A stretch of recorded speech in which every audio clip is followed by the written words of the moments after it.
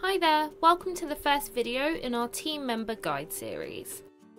This series covers everything from your company information to booking time off and how to use perks, polls and reviews.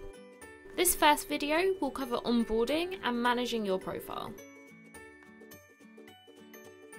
When you're first invited to join your company on Charlie, you'll receive an email. Just click on the join button and you'll be taken to begin your onboarding process.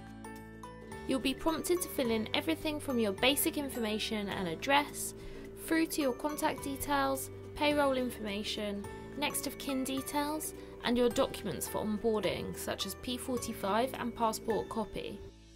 Lastly, you'll just add a profile photo and you're done. If you don't have some of the information to hand, don't worry, as you can always add this later on your profile. Once you've completed onboarding, you'll be able to view all of this information on your profile.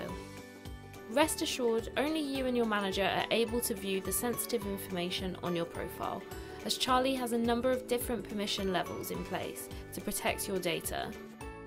If at any point you'd like to update your information, for example your home address, you can do this yourself really easily on your profile. We hope this was helpful. But as ever, don't hesitate to get in touch with our 5-star support team by clicking on the blue C in the right-hand corner. Thanks for watching!